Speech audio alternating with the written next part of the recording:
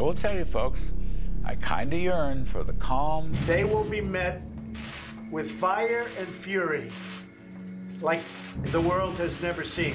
Peaceful. President Donald Trump ordered the forces of the state to attack protesters entirely unprovoked so that Donald Trump could have a photo op featuring a Bible. Orderly. On January 6th, supporters of former President Donald Trump stormed the Capitol in an attempt to stop the certification of votes for Joe Biden. Prosperous. The United States lost a record 20 million jobs in the month of April. America first. Following rallies of white supremacists in Charlottesville, Trump declared, But you also had people that were very fine people on both sides. Around the globe days of Donald Trump. There is serious concern tonight here in Washington and even from a NATO ally about President Trump's emotional fitness to responsibly command America's nuclear weapons arsenal.